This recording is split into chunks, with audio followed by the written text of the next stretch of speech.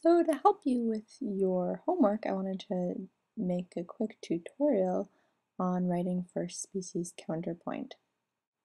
So here's our Canis firmus, which, as you already know, the first step when you're writing counterpoint is to analyze the Canis firmus that you've been asked to write against.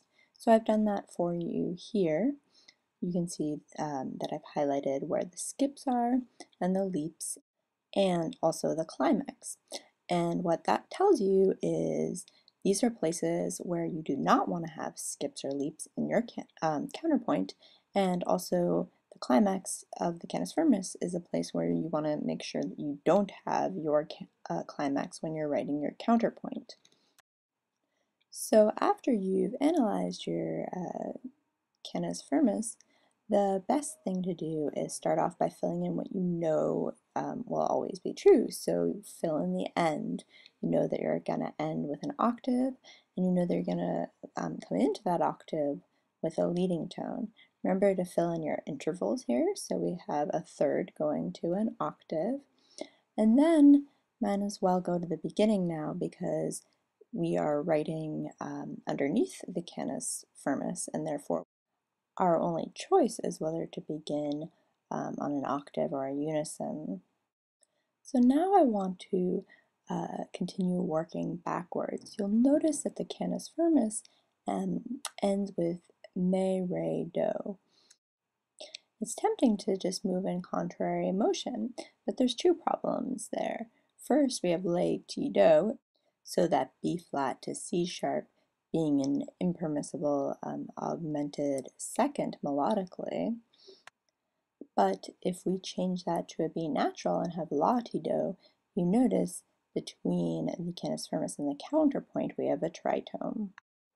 So it appears that our two best choices are either an A or a D. Since the A adds a little bit more melodic interest, we'll start out with that and then see if it works out in the end. So now I want to go back to the beginning. You'll notice we have a skip up in the Canis firmus and then a step down. So what I'm going to do is contrary motion, skip down, followed by a step up. Now, two skips in contrary motion are permitted at the same time. A leap would be a little bit too much at the same time as a skip, or it wouldn't be ideal at least. Now you'll notice we have an 8 followed by a 5. Again, not always ideal, but it's permissible. So we'll see how it works out and see whether we want to change that. So now we're coming up very soon to a large leap in the Canis firmus. So I'll try a couple of things out. First, try going back down to that te, to that B flat, so parallel thirds.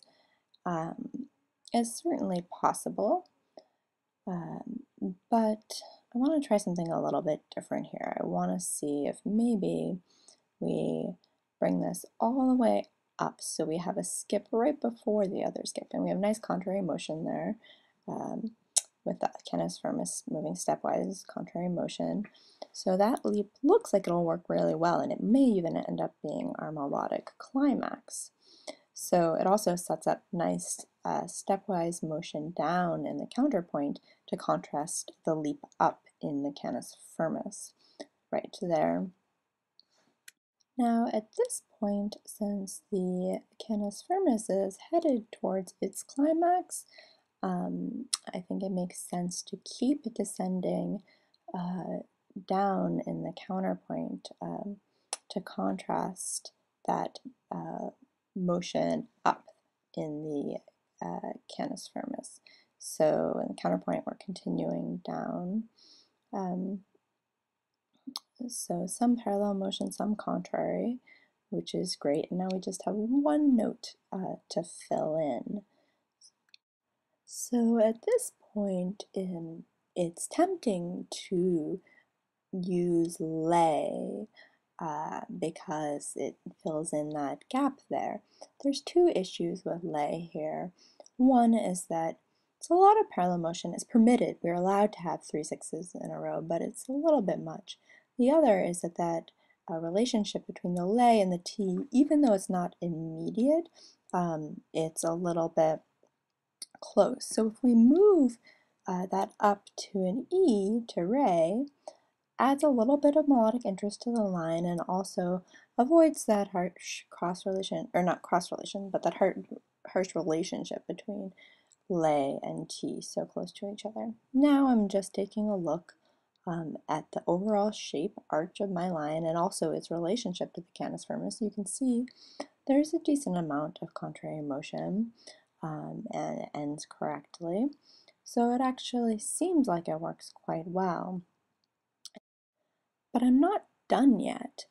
Now is when I sing and play through the counterpoint and canus firmus, where I double check my intervals, make sure I don't have any dissonances, check perfect consonances, making sure that I've approached them by contrary motion, the relationship between the two lines, the overall arch of my melodic line, make sure I don't have any dissonant leaps or outline any dissonant intervals. All of these things I do now before I decide that I'm done, and I make sure it's a musical example.